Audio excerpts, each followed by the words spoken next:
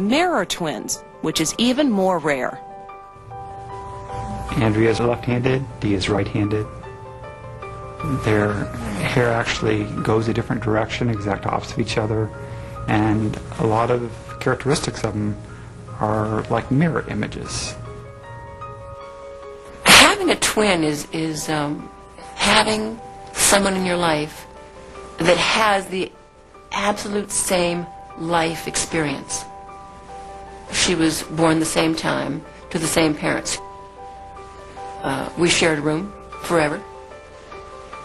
We went to the same schools, sometimes had the same teachers. There was a great mutuality in growing up. So it was the same childhood. It was the same childhood. It's like looking at the good side of the mirror and the dark side of the mirror. You know, you have someone who knows exactly what your life was because it was exactly their life too. The thing about twins is they have to have a separate life. You can't be, oh, they're the twins. You know, you've got to be a person too.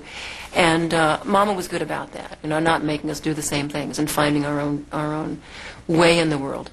Not making us do the same things and finding our own way in the world. The small town is really charmed. It was safe.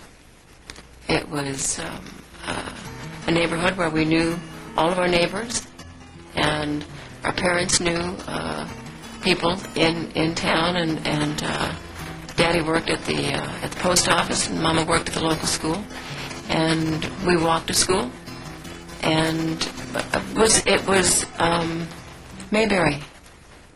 I grew up in Mayberry. Mayberry, this is it. So you got away with nothing because everybody knew your dad.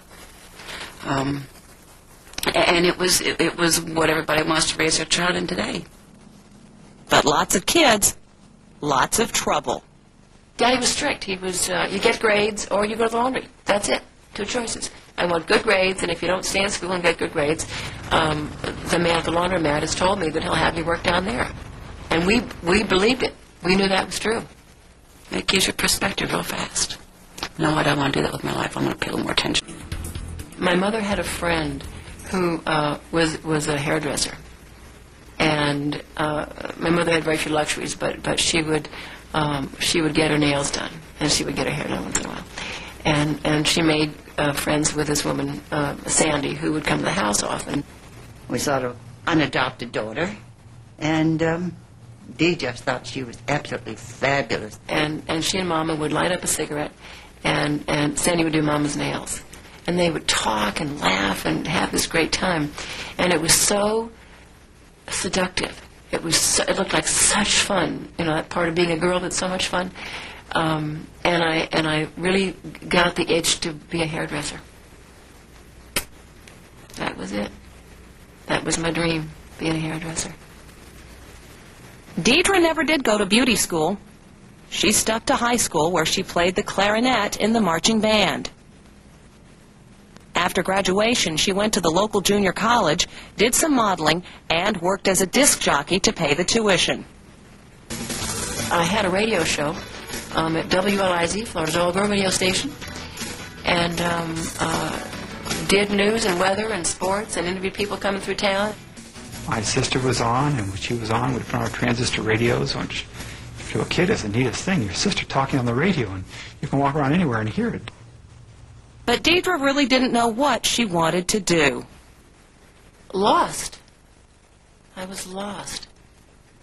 My parents had some friends in L.A. and said, you know what? You need to get out of this little small town and take a few weeks off and just get out of here. And put me on a plane. And that was really kind of it. And it happened so quickly, she was just all of a sudden gone.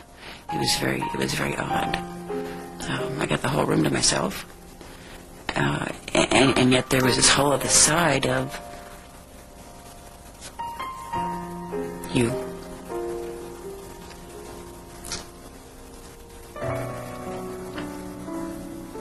That's just not there, and you don't know if they're okay. Deidre stayed in L.A. and took classes at Los Angeles Community College. I came out to L.A. for a summer and was modeling to support college. And then I had an agent say, well, then you should do some commercials because commercials pay more, and then somebody said, well, then you should try acting because that pays pretty well, and you might get a series, and then you could really, support yourself pretty well. So, did some acting, and the problem with it was that I kept having to drop classes because I was acting too much, so I couldn't keep up with the work, and so then I'd pick it up next semester, and I kept thinking, well, I'll just do this acting thing until I have a career. And woke up one day and thought, well, you have a career. Sally, get Dr. Brackett in 301 stat. Right away, Miss McCall.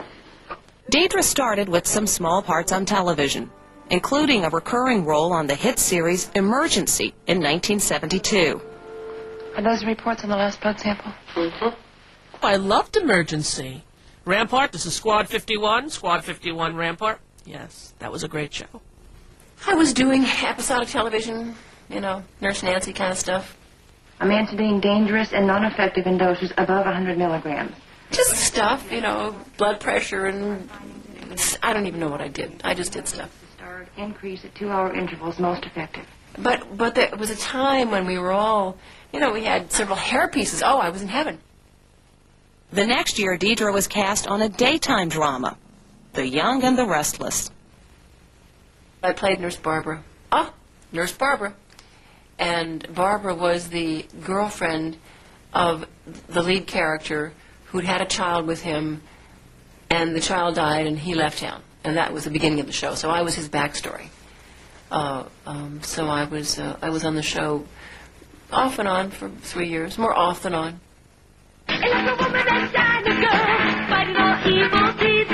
She also got a part in a children's series called Electra Woman and Dinah Girl. I thought, that sounds kind of like fun. Sure, I'll go do that for a while.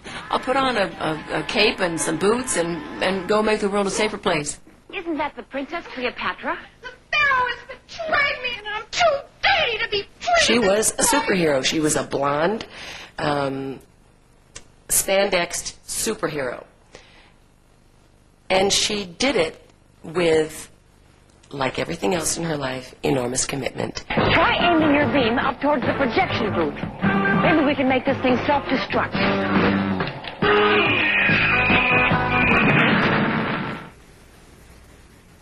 And at that same time came a casting call for another daytime soap. I screen tested and went home. And my agent called me and said, oh my gosh, you got the job. And I thought, well, wait a minute. I'm no dummy, Now, if I were screen testing with famous people, they didn't choose me. They chose famous people. They would have called them first, and they must have turned down the job. There's something wrong with this job. I'm not taking it. I'm not taking it. So I turned it down. Married lawyer Don Craig had a baby, lost the baby, was raped, divorced, and then stalked by the Salem Strangler. And, of course, the most important thing is drama is the romantic element. That the first time you look at someone and you hear buzzers and gongs and the lights flash and the stars cross the sky, that you're telling the audience, as well as you know yourself, that this is it. This is the big story of your life. What are you doing here? Giving you the protection you need. What are you talking about? You refused police protection? That's tough. You've got it, as of now. Oh, no, I don't. We were oil and water from the beginning. I didn't like him, and he didn't like me, and I was resentful of having somebody in my home protecting me, and I didn't like it, and I wanted him gone. I've got cow poop on the tires of my truck, so that's just kind of me, and she was the hoity-toity townie that the only thing she knew about a cow was that it made shoes and purses for her. And the relationship sort of grew, and it grew from there. I don't know how you explain it. It just turned out to be magic. And the cop and the doc kind of blossomed from there. She basically nurtured that relationship, knowing that it was going to benefit her. And I mean, case in point, I need say no more. She's still working. He is one of the all-time funny people in my life, and just could make me laugh by just entering the room. Deidre did very well with all the men. They were all crazy about her.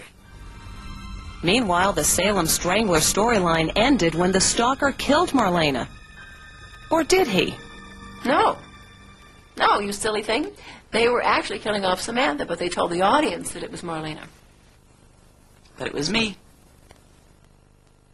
Marlena's twin sister Samantha left the show, and in 1985, so did Roman. Or did he?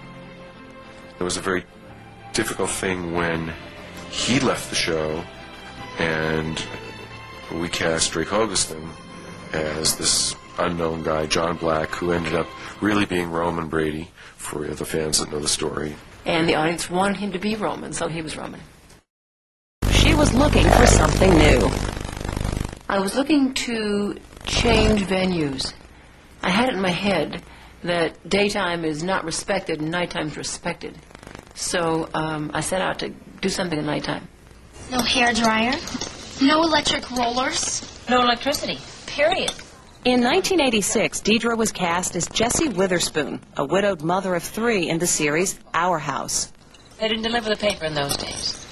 It was a story of survival, family interaction, values, in-depth feelings. It's a wonderful, wonderful family show. Deidre Hall made it such a warm experience. We were such a family, you know. She was mom to me. She really was. Deidre continued her role as Marlena Evans on Days of Our Lives for the first season of Our House, becoming the first actress to do a daytime and nighttime series simultaneously. Then, when Our House began its second season, Deidre left Days of Our Lives. It was a blow to the show. It was a loss. For those on the show, it was like a divorce. Our House was canceled after 2 seasons, but Deidre had other things on her mind besides her career. Now back to Intimate Portrait, Deidre Hall. Deidre Hall's dream to become a mother finally came true on August 23, 1992, but the moment was bittersweet. Her longtime friend and lawyer, Marcus Wasson, was dying of AIDS. I also had a friend that was very sick at the time in the same hospital. And so I had actually gotten the call. Robin had gone to the hospital with security people. And the hospital called, and I thought, they're saying, she's in a room, she's settled in, we're going to bring you in now. And it was my friend's doctors calling to say, if you...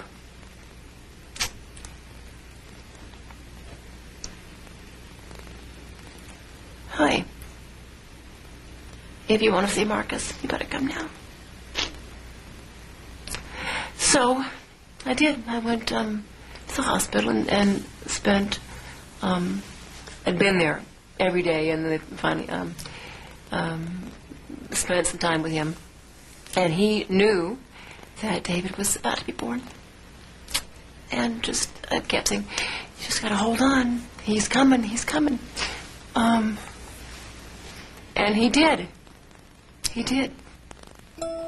With Deidre and Steve by Robin's side, David Atticus Somer was born that night. And I'm reaching for him, he's ringing him, and I'm reaching for him. And the next thing I remember hearing was somebody saying, hey, wait, he's still attached. And I was trying so hard to get him to my chest, to my heart, that I was pulling the cord. And Robin was saying, whoa, wait a minute. Not so fast. There's stuff to do yet. Just the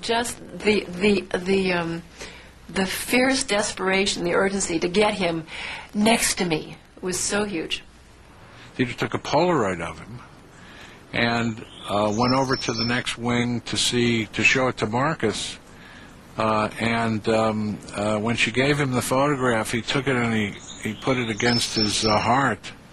And, moments later, he was gone. I think they passed in the hall. I think that happens. And I think they probably did. he'd been very helpful in getting us on the road to surrogacy and making sure that all happened in an appropriate way. And so he was just kind of waiting. With a baby in her arms, Deidre's life was now full. She had her family, and she was back at work, having returned to her role as Dr. Marlena Evans on Days of Our Lives. I'd missed it terribly. I love the medium of daytime. I love the work. I love the work. And had missed all that excitement. Excitement. Sure, when she came back, excitement. And she creates excitement for the show, just her presence on it. Roman.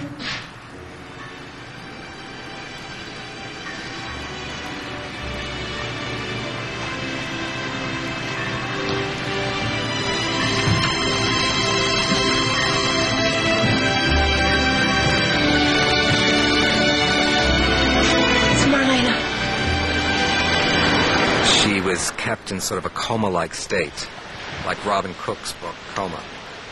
And so we basically woke her up, she escaped, and came back to Salem looking as beautiful as ever. And she was reunited with John Black. John Black still thought he was Marlena's husband, Roman, but the trouble was, the real Roman returned too. This created a very big problem.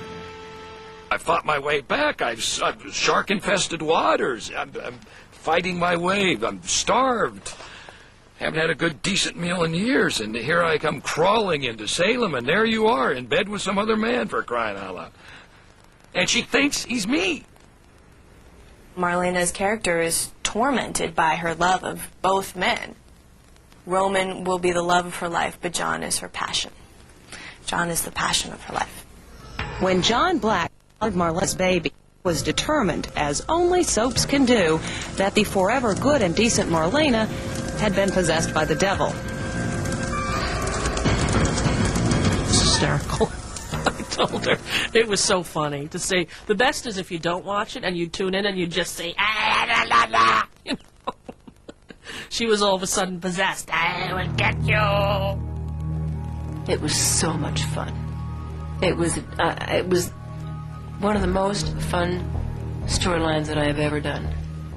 Because I've played for over 20 years a woman who is sweet and kind and gentle and patient and understanding. And all of a sudden to put all that aside and say I can be as mean and rotten and hurtful and scary as I want to be. And it's all forgiven. I mean, it's all excusable because I've been possessed. Et nens inducus intentosianum celebra. After a successful exorcism, Marlena was back to her good old self. Deidre was also back on nighttime. She did several TV movies and miniseries. She even performed with an elephant in Circus of the Stars.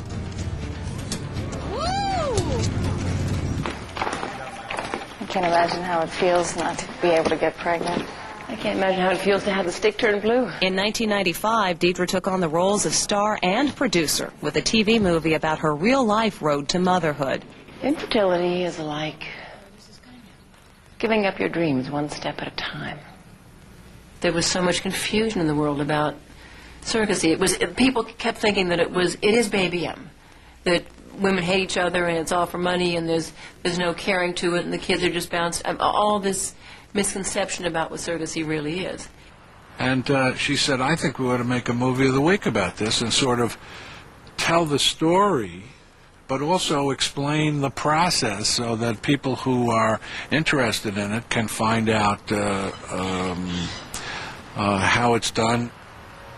That same year, Deidre and Steve welcomed their second son, Tully Chapin, born to the same surrogate mother.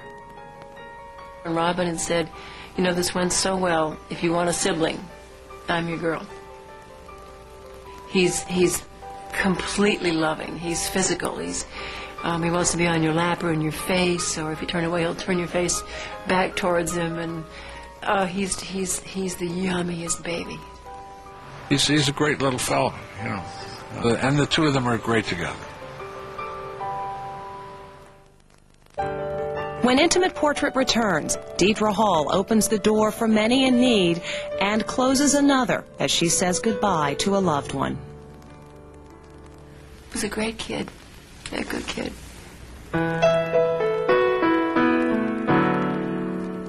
Deborah Norville, Intimate Portrait, Deidre Hall continues. In November of 1999, Deidre Hall and her family gathered back home in Florida to say goodbye to her big brother Terry. He fell ill, and we all raced home, and by the time we got there, it was fairly inevitable that he wasn't going to make it. It was startling, although, you know, Down's syndrome people don't always have long lives. I mean, he really had been an exception. Vital signs dropped. They called us right away. We were there in hours. And then by the time we all got there, had to make the decision about life support and, you know, those awful decisions. We just sat with him the whole time and told him what to do. You know, how to find the light, and what to look for, and who to look for, and what a good boy he was. But he died exactly as he lived. He died surrounded by the entire family. It was a great little send-off. He was a great kid. As her twin, I get to hear about the things that she does for people from all different places. And it never surprises me. But it makes me so proud of her. She even takes time for her fans. They love her because she loves them. She was the person that invented soap opera luncheons, fan club luncheons. And her fans would come in from all over the country, and she wined and dined them, and she spoiled them. When I would go to her fan luncheons, it was amazing. She knew these people's names, she knew their stories, and she really wanted to share with them her personal life. And when Mattel launched the Marlena Evans doll... It's odd. It's odd. My kids like it. It's fun for them. And the proceeds all go to Pat, so that's the reason for doing it, obviously, not because I need a doll running around out there that looks like Marlena. A lot of time has passed since Deidre took the part of Dr. Marlena Evans in 1976. And the role continues. Our business is very unforgiving to women, and always has been. And I think that we keep trying to change it, but Deidre, she just goes against the entire stereotype of what happens to you as you get over 40. Oh my God, I think she'll be as old as Methuselah if she wants to be.